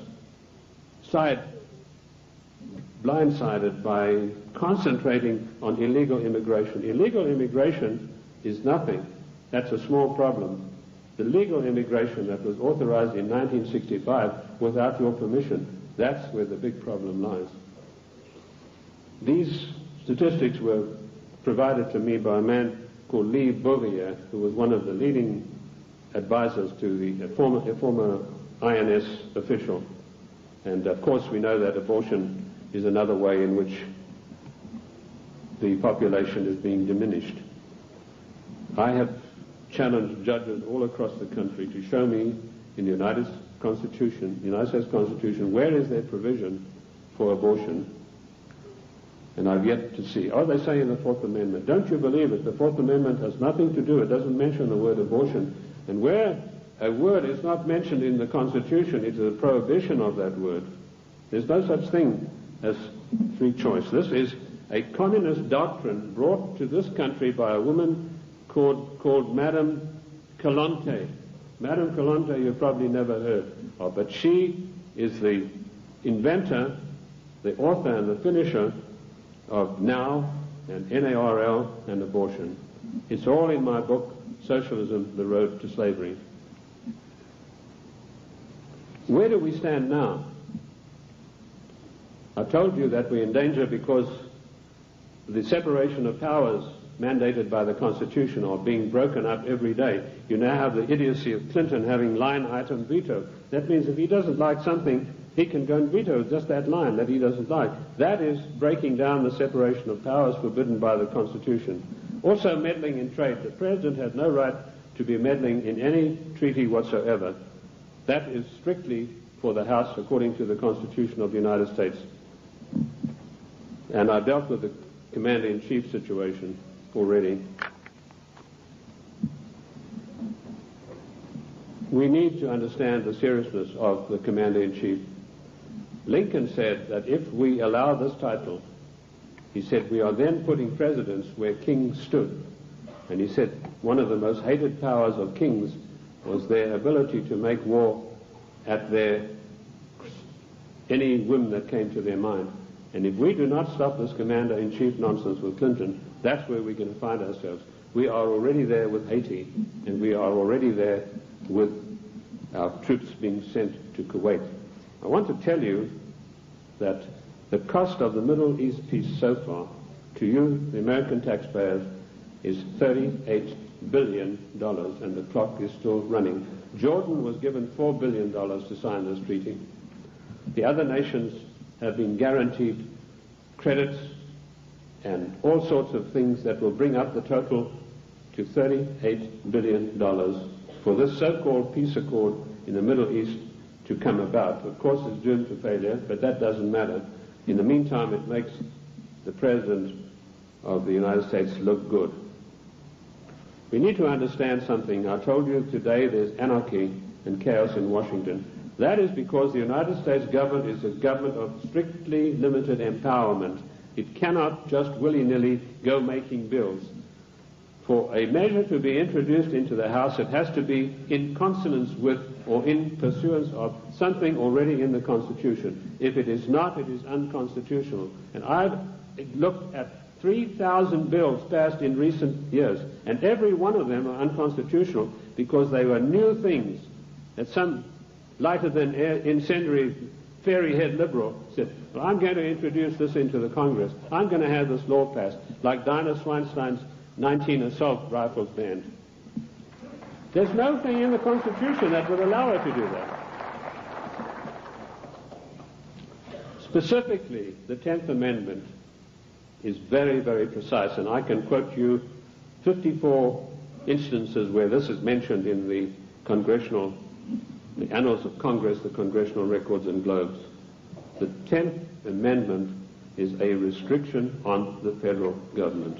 Our founding fathers were very frightened to give unlimited powers to the federal government. Daniel Webster said we must cage them like a lion, must not give them unlimited powers.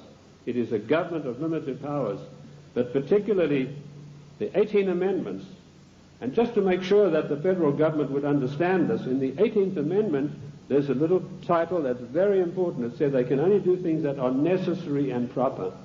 And I want to ask you, is rushing our troops off to Kuwait to protect the income of the decadent Al-Sabah family, whose money goes to the Royal Institute of International Affairs banks in London, is that necessary and proper for the United States to be doing? We don't get any benefit out of that.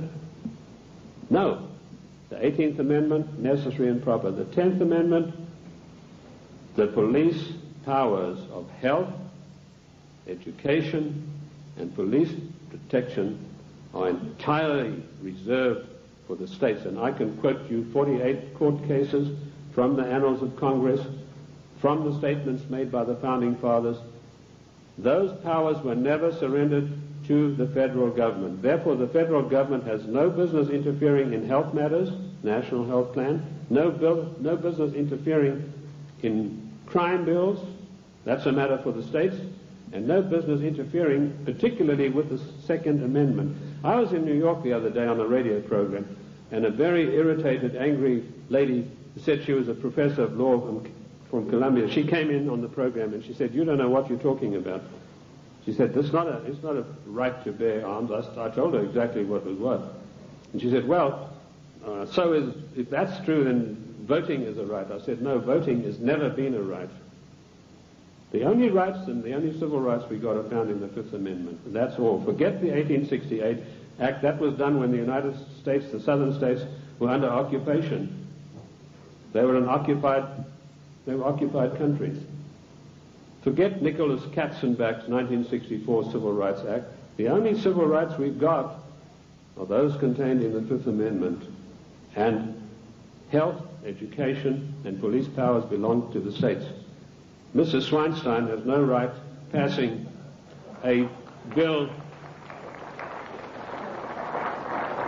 classifying 19 types of assault weapons. What is an assault weapon anyway?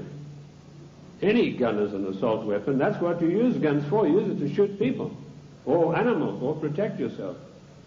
Any gun is an assault weapon. A knife is an assault weapon. You know, now they have this poor, almost idiot Brady running around the country. They're using him shamefully to push for gun control. This man doesn't know whether he's Arthur or Martha at the moment. This is not an issue of gun control. This is an assault on the Constitution of the United States of America in total. You cannot take one part of the Constitution and attack it and exclude the others. And this is what it is. It is an attack upon the Constitution of the United States of America. We need to understand about GATT. I'd like to go back to that a little bit. Michael Carpenter, the Attorney General of Maine, and 46 other Attorney Generals of the states wrote a letter to Clinton last July, and they asked him, please, Mr. President, let us have a national conference of all Attorneys General of the states on this matter. Clinton refused to answer him. Instead, he got his Hollywood lawyer pal, Mickey Cantor, whose only expertise in the world is running around with a Hollywood crowd. He's a Hollywood lawyer. And suddenly, Clinton puts him in charge of trade. Trade wars, GATT, is piracy. It will destroy the livelihood of the people of this nation. What is the situation facing us right now? There's an attack on the dollar. The gnomes of the bond market are fleeing. I've written a work called The Economic Implosion, Year of Crisis, 1995, in which I predict the collapse of our economic system as we know it today, in pursuance of the GATT Treaty. One of the things I know for a fact that this will be an implosion, i.e. our system will collapse on the ground of which it now stands. It's not going to be an explosion that will scatter everything. And we know that GATT will come in and say how much you can get for your interest. They will also put the International Monetary Fund in charge of our finances, and banking in this country will be in the control of 5 major banks. That will help to control the situation and further destabilize the country. That is the aim and object of all of this. Once a nation is destabilized, it's very easy to deal with it and push it into a socialist new world order, a one world government. Ladies and gentlemen, I want to say to you today, the time has come for us to recognize that we are 50 individual nations. We have all the rights of an individual nation. We gave only limited empowerments to the federal government. They have grossly, flagrantly violated the concord that we have with them.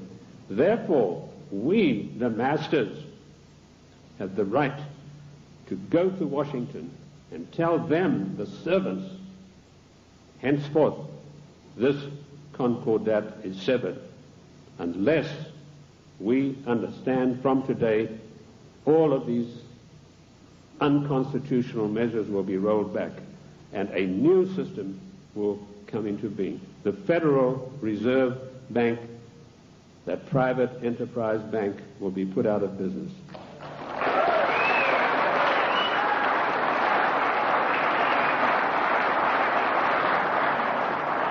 Ladies and gentlemen, this is not anarchy.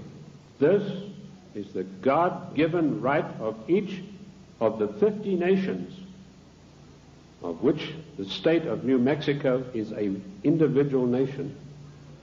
We are the only entity in the entire world that has a legal document that allows us to dissolve the federal government without resorting to violence and bloodshed.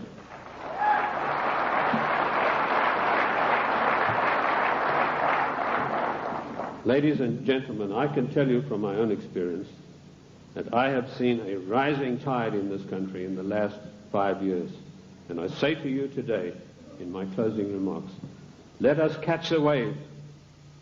My own plan is to form an organization, a foundation, if I can get people with money to back me, where I will teach what I've learned from the Constitution, what I've gleaned from the annals of Congress, the Congressional Globes, and the Congressional, to maybe 100 educators, lawyers, if you will, other people who are interested. Teach them what I know, which is enough for them to confound the Chief Justice of the Supreme Court of the United States, not to mention those fairy heads we have in the House and Senate. They, in turn, will spread across the land, teaching others, and they, in turn, will teach others until we have a grassroots movement that is spread across this nation of people who really know, not just to recite the Constitution, but know all of the provisions, the ins and outs, the nuts and bolts, who, when somebody like Mitchell says, we're going to give 2 days for this gap treaty to be debated, 1 million people will demand and tell him that you, sir, are exercising arbitrary power and you shall not be allowed to do this, and quote the Constitution. We could do that with every one of these unconstitutional measures. It is the federal government that is creating anarchy, not we, the people. Thank you, ladies and gentlemen. Thank you. Thank you. Thank you. Thank you. Thank you. Thank you. Thank you.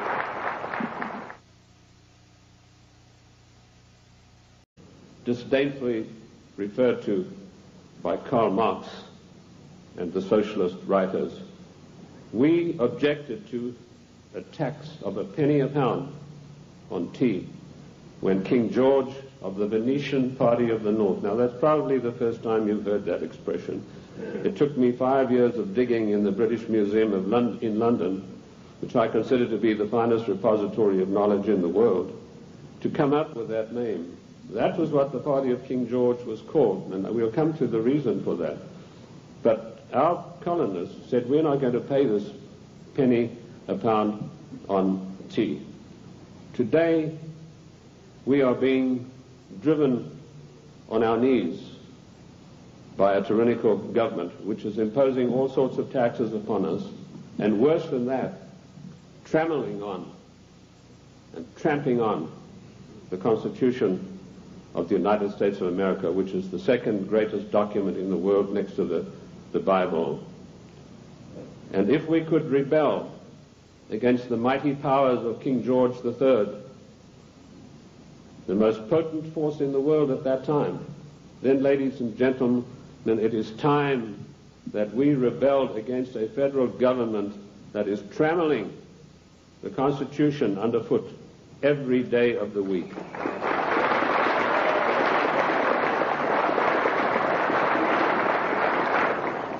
King George III of the Venetian party of the North did more than that. He sent Adam Smith, a servant of the British East India Company, to formulate a policy which he called free trade.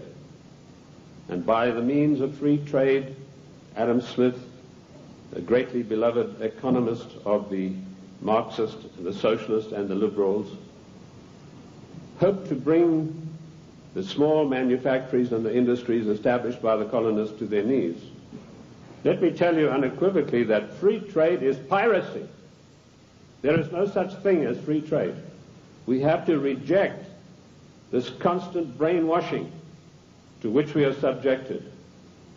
Free trade began with Adam Smith and the British East India Company. Now, who is the British East India Company? They played a massive role in the history of the United States of America. Only you are not taught this in your schools or in your universities, but you need to know.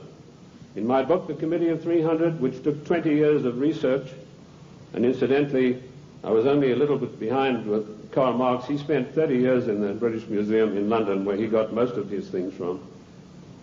I point out that the British East India Company was the most powerful trading company in the world.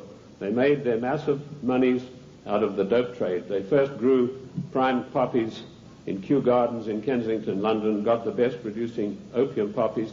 They then shipped them to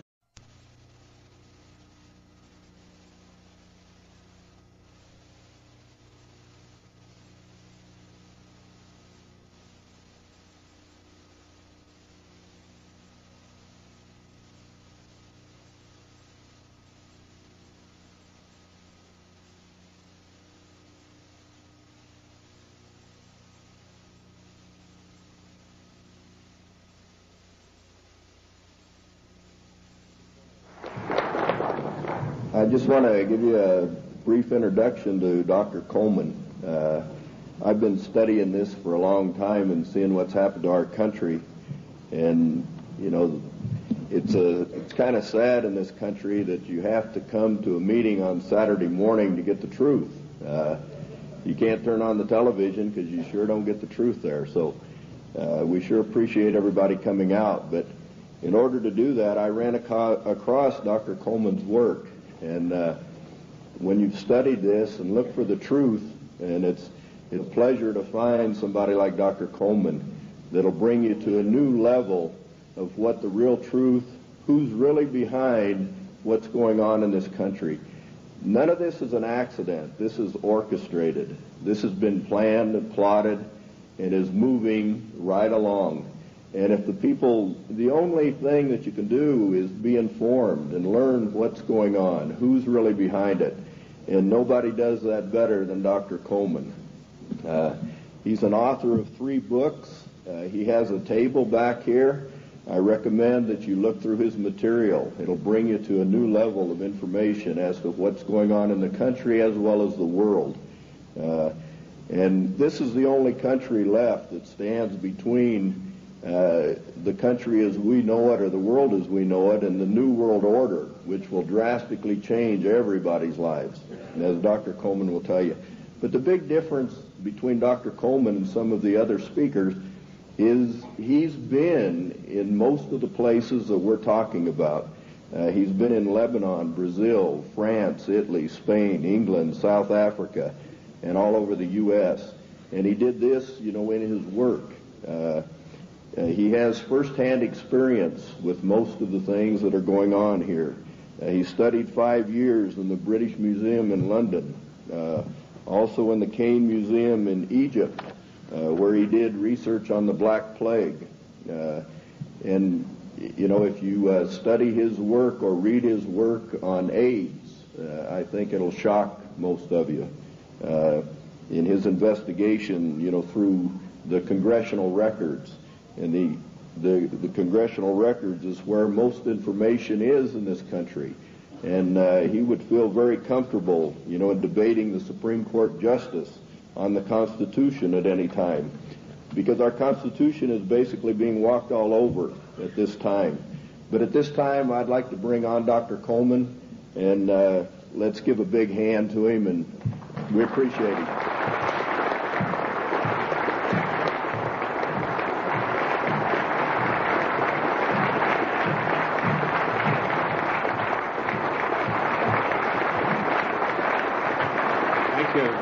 Thank you.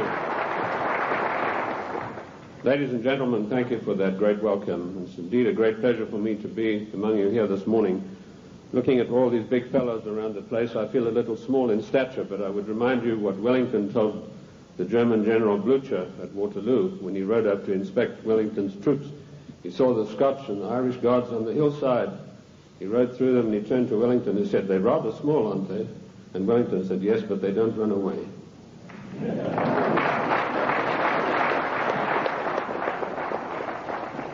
Ladies and gentlemen, I bring you a message of hope, not fear.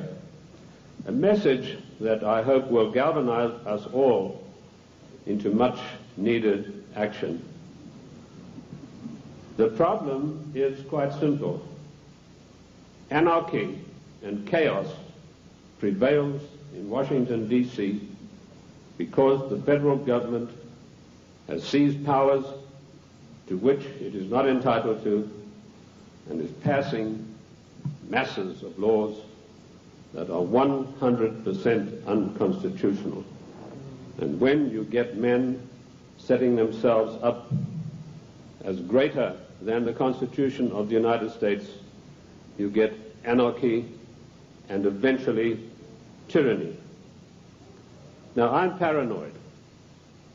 I'm going to admit to you right up front. But let me tell you what the real meaning of the word paranoid is. It is a man or a person who has the ability to link events that seemingly are not connected. That is the true meaning of paranoia, or being paranoid. Of course, it's been used by our enemies, the socialists, the Marxists, the liberals, the so-called progressives, to smear us. How many times haven't I heard it said of me, "That fellow's paranoid"? Yes, I'm glad to admit it, because I have the ability to connect events that are seemingly unconnected. And when you do that, you begin to arrive at the truth. It's taken me 25 years to come to the conclusions that I have come to. And I want to tell you that one of the biggest things I discovered in my work was the existence of a supranational committee composed of 300 men. I came across this quite by accident when I was serving in Africa, in Angola, and I was given a series of documents which were only supposed to be handed in to top-level people. They were what we called above the top level of classification of intelligence documents. And there I discovered that whilst I thought I was in Africa fighting against the invasion of the communists, I was in fact fighting to introduce socialist regimes in the black African countries, and that I was actually working for a committee called the Committee of 300, also known in intelligence circles as the Olympians. I'll stop right there, and I want to digress for a moment and tell you the word intelligence has been bandied around a great deal in the United States. I've seen people writing this and that and the other intelligence newsletter. They really have no experience whatsoever. In 1986, I wrote a work called Mind Control, Metaphysics, Extremely Low Frequency Radiation, and Weather Modifications. And in that work, July the 8th, 1986, I said that the top-level intelligence organization in the United States was the National Reconnaissance Office, far bigger than the CIA and any of the other intelligence agencies. And by the way, we have about 10 different ones in the United States. And I even had the audacity to give the address of this organization. 3 weeks ago, Mr. Sam Donaldson, the gentleman who wears that beautiful toupee so effectively, he came on with the program in prime time, and he said, "This is one of the biggest scoops that ABC has ever had." And he told about the National Reconnaissance Organization. The exact same thing that I published 8 years earlier. I tell you this to set the stage so that you'll understand I do have some experience and that I know that of which I speak. You know, the American people are somewhat like the Irish. I'm sure you've heard the story of the Irishman who got shipwrecked, and after many days he was washed up on an island, and as he staggered along the beach, some people came out of the trees waving spears, and he said to them, "Is there a government here?" And they said, "Yes." He said, "Well, then I'm against it."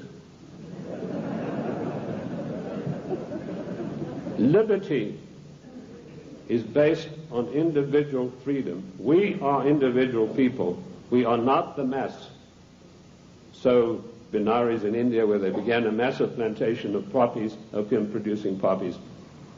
They then used their famous tea clippers to transport the poppies in the form of raw opium to China. And by their military force, they imposed an opium policy on China that turned the Chinese nation into a nation of addicts. And they enforced this policy, which was known to the royal family and Lord Gladstone, the Prime Minister, and every one of the lords and ladies in England. And they made a massive, huge fortune. In researching these documents in India House in London, I came across some of the manifests of the old tea clippers and the numbers of kegs of opium they carried and the values. And I totaled up these things, and I found to my astonishment that if we took 1970 as an optimum year for profits in General Motors and Ford, in 1 year, the opium trade with China was 3 times the profits of the combined profits of Ford and General Motors in 1970. And this was shared by 300 people. That was the committee that ran the British East India Company. They all had equal voting rights. They could not outvote each other, and of course they were sworn to secrecy. The descendants of the British East India Company today run the United States. And I will hope to prove my thesis as we go along. They also interfered in the development of the United States on every occasion. They armed the Indians, they armed the people against the settlers who were pushing west. They ran the Hudson's Bay Company. They also ran so-called mission stations in China and got these missionaries, who were really not missionaries at all, to push opium on the Chinese. And I remember a conversation with the late Gamal Abdel Nasser of Egypt, Prime Minister of Egypt, President of Egypt, and Mohammed Eichel, one of the top journalists, with Chow En-lai. And Chow En-lai told him, he said, "You know, the Americans and the British made China a nation of opium addicts, and now with the Vietnam War, it's our turn. We are going to make the Americans a nation of opium addicts." So you can see the influence, the evil, baleful influence of the British East India Company upon the great nation of the United States of America. They were the ones who financed the war. They put up the money for the British troops to buy the Hessian mercenaries and to fight the colonists. Those brave 3%, let me remind you that only 3% of the people took arms and stood up against the mighty army of King George III.